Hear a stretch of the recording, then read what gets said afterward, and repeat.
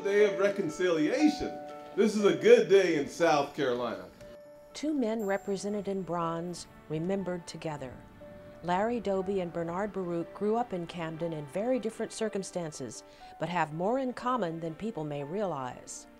One of the things we have to do in order to have any hope for the future, we have to honor the past. We have to recognize how we got here. Those two men struggled with racial discrimination, with religious discrimination, and they made it, and they inspire us. The sculptures occupy a prominent place on the front lawn of the Camden Archives and Museum. One represents Larry Doby, the first African-American baseball player to integrate the American League. The second sculpture is of Jewish financier, philanthropist, and advisor to presidents, the park bench statesman Bernard Baruch.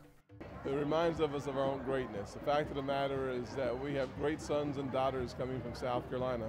And the truth is that when we celebrate our history, we celebrate our ability to make things happen together, we're celebrating the future of South Carolina. The fact is that people continue to make South Carolina their home. Folks who were born here continue to come back home because of the success and the evolution of who we are as a state. Just think of the contrasting backgrounds of these two people, the backgrounds.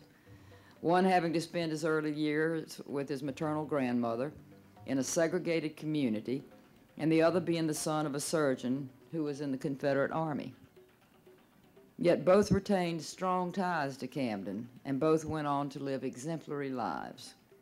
Their roots, even though fostered in two different worlds, really mattered. Everyone can Google right now, so you go back and you Google and see some of the things that these two gentlemen have accomplished. You say, look, I didn't know anything about it. Why? Because no one ever told you anything about it.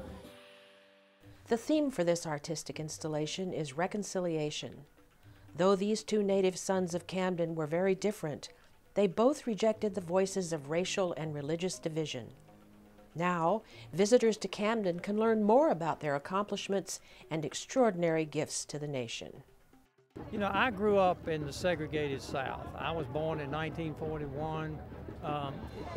It's hard for me to believe that we're here today, but we are. And we've got a long way to go, but we've come light years from the 50s, the 40s, the 50s, the 60s, the 70s. And there's real hope now that we can go forward. There's a plaque over there that quotes Abraham Lincoln, Robert E. Lee, and Martin Luther King on the same piece of bronze. I don't think that's happened any place in America.